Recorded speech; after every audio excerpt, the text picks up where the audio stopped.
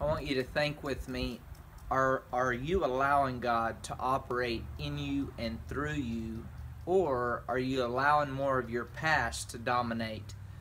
Think about, is the reporter showing up, or is the historian showing up, or is the person who's looking at the future showing up? When I say reporter, the reporter, think of what a reporter does, and that's just the way it is. Are you reporting the negative? Are you reporting the doctor's report? Are you reporting the things that are the obstacles? Or are you reporting the answer, the promise, God's vision for your life? The historian is always talking about the past. Well, I went through this 20 years ago, 30 years ago, 40 years ago.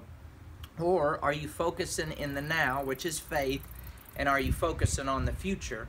Agree with God and allow His Word to become your future, and let's keep growing and keep going. God bless you guys.